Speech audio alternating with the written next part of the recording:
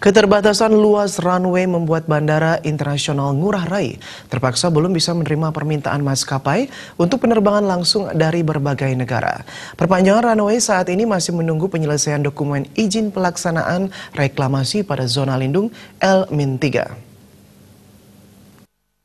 Manajer Bandara Internasional I Gusti Ngurah Rai Bali, Heri A.Y. Sikado mengatakan, saat ini hanya terdapat 30 penerbangan asing.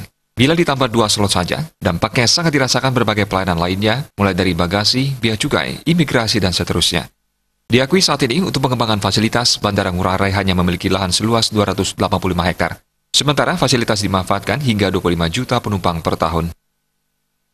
Berarti kalau dia nambah 2, berarti kita harus menyiapkan fasilitasnya berapa, impactnya dari penambahan itu apa saja. Itu yang harus kita siapkan. Ya terpaksa kita memanfaatkan fasilitas bandara yang ada aja sekarang. Luas lahannya yang kurang lebih berapa, 285 hektar ini, ya itu yang kita manfaatkan untuk baik peningkatan pelayanan maupun ya kapasitas juga di airside maupun di landside.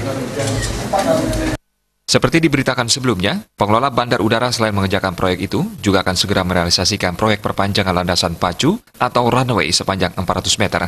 Dari panjang runway sebelumnya yaitu 3.000 meter, sehingga total nantinya runway menjadi 3.400 meter.